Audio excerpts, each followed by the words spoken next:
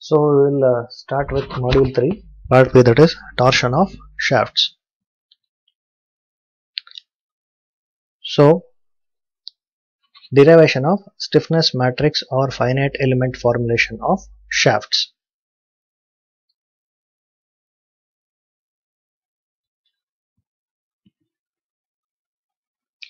So we will be deriving the stiffness matrix equation for the shafts.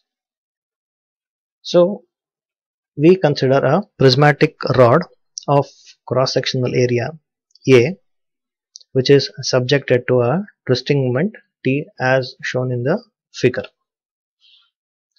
In this figure we can see a prismatic rod which is subjected to torsion. T is the applied torsion. Okay, capital R is the entire radius, small r is the radius of this unit area which is selected. Okay, X and Y are the directions. Okay, so this is how the twisting will take place.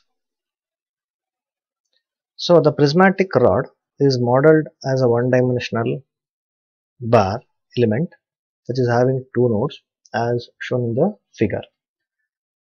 So that is, it is modeled by a simple 1D element which is having two nodes, node 1 and node number 2.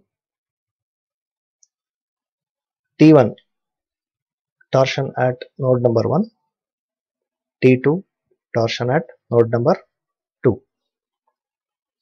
Theta 1 and theta 2 are the angle of twists at node number 1 and node number 2 respectively. So L is the entire length.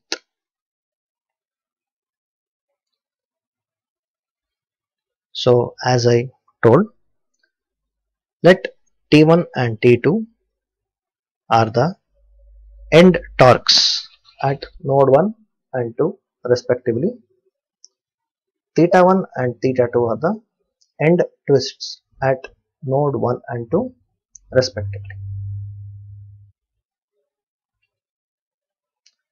So let us assume a linear angle of twist variation along the x-axis of the bar such that theta is equal to a1 plus a2 x. So we apply the boundary conditions and by solving we get theta is equal to n1 n2 theta 1 theta 2, where n1 is equal to what? x2 minus x divided by x2 minus x1, and n2 is equal to x minus x1 divided by x2 minus x1.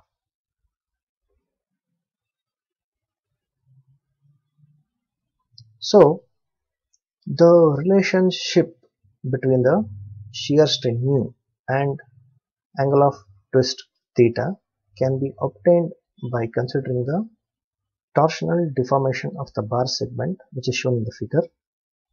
We assume that all the radial lines such as OA that remain straight during twisting or torsional deformation.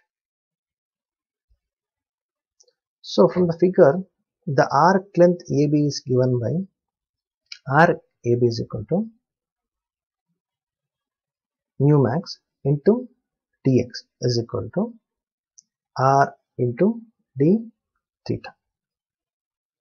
So shear strain mu max is equal to r into d theta by dx. Similarly, at any radial position r, from the two similar triangles from the figure, that is OAB and OCD are the two similar triangles.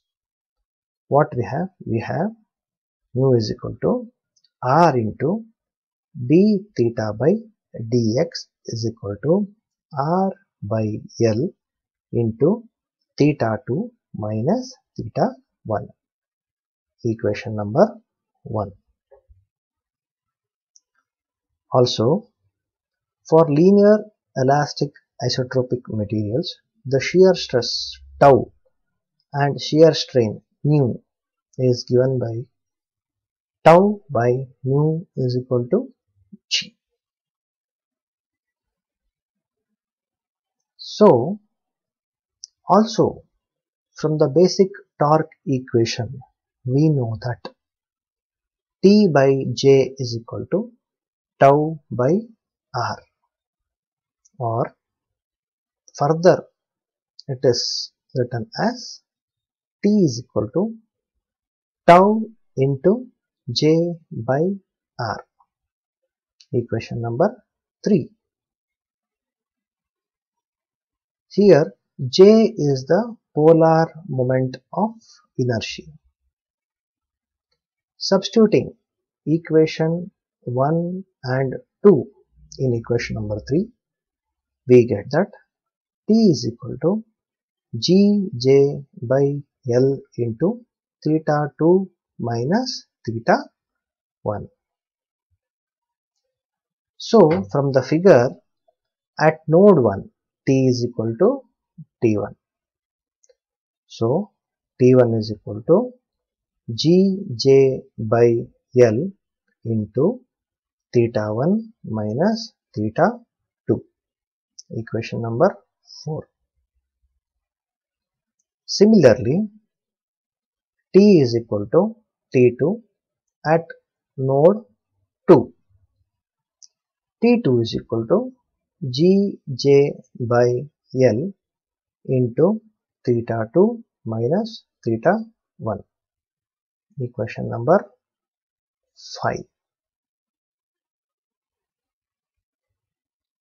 So, writing equation 4 and 5 in the matrix form, we get T1 into T2 is equal to Gj by L into 1 minus 1 minus 1 1 into theta 1 theta 2. So writing this in the simplest form, T is equal to K into theta. So here K is the stiffness matrix of the torsion bar. That is, K is equal to Gj by L into 1 minus 1 minus 1 1. So this is the equation for elemental stiffness matrix of or a bar which is subjected to torsion. K is equal to Gj by L into 1 minus 1 minus 1 1.